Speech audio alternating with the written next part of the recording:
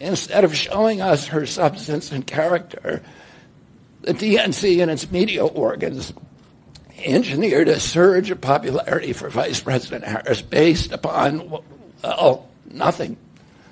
No policies, no interviews, no debates, only smoke and mirrors and balloons in a highly produced Chicago circus. There in Chicago, a string of Democratic speakers mentioned Donald Trump 147 times just on the first day.